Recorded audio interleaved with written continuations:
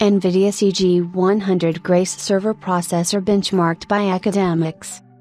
The Barcelona Supercomputing Center, BSC, and the State University of New York, Stony Brook and Buffalo campuses, have pitted NVIDIA's relatively new CG100 Grace superchip against several rival products in a wide variety of HPC and AI benchmarks. Team Green Marketing Material has focused mainly on the overall CG100 Grace Hopper package, so it is interesting to see technical institutes concentrate on the company's first true server processor, ARM-based, rather than the ever-popular GPU aspect.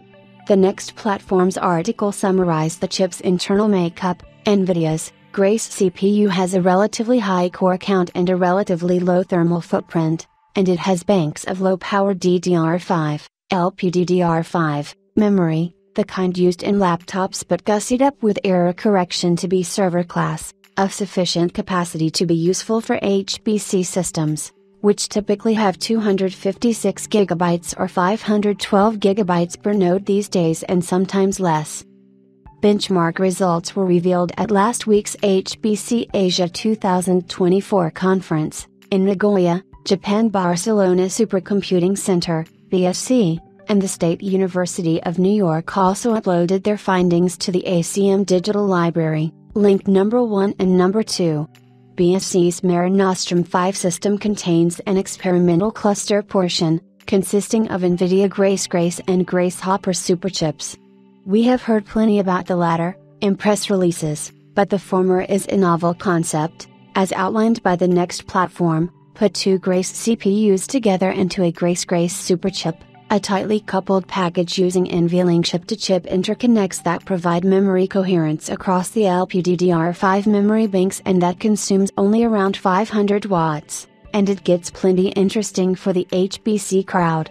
That yields a total of 144 ARM Nearest-to-meter V2 cores with the ARM9 architecture, and 1 TB of physical memory with 1.1 TB per second of peak theoretical bandwidth.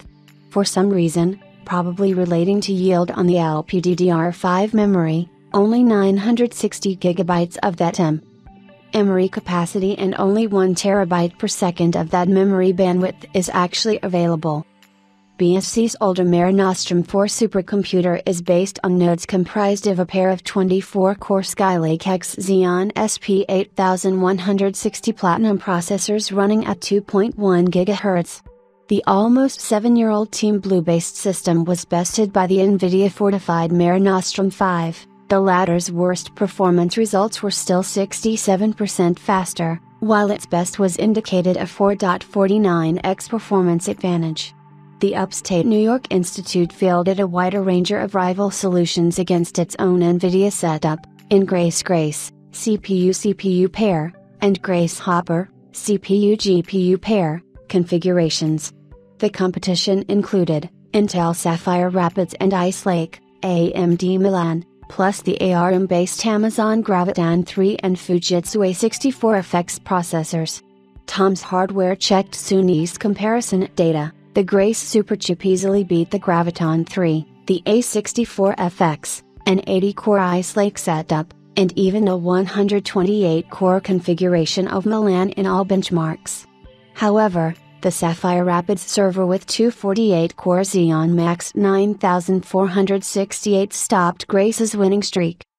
They continued, against Sapphire Rapids in HBM mode, Grace only won in 3 of the 8 tests, though it was able to outperform in 5 tests when in DDR5 mode. It's a surprisingly mixed bag for NVIDIA considering that Grace has 50% more cores and uses TSMC's more advanced 4nm node instead of Intel's aging Intel 7, formerly 10 nanometers, process.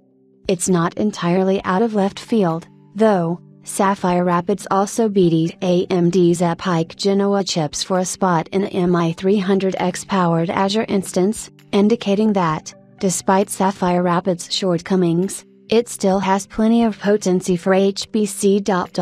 On the other hand, NVIDIA might have a crushing victory in efficiency.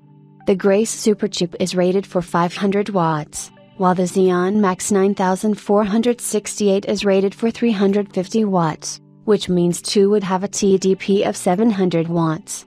The paper doesn't detail power consumption on either chip, but if we assume each chip was running at its TDP, then the comparison becomes very favorable for NVIDIA. The next platform believes that Team Green CG100 server processor is truly bolstered by its onboard neighbor. Any CPU paired with the same Hopper GPU would probably do as well. On the CPU-only Grace unit, the GRU-Max performance is almost as potent as a pair of Sapphire Rapids Xeon Max series CPUs. It is noteworthy that the HBM memory on this chip doesn't help that much for GRU-Max. Anyway, that is some food for thought about the Grace CPU and HPC workloads.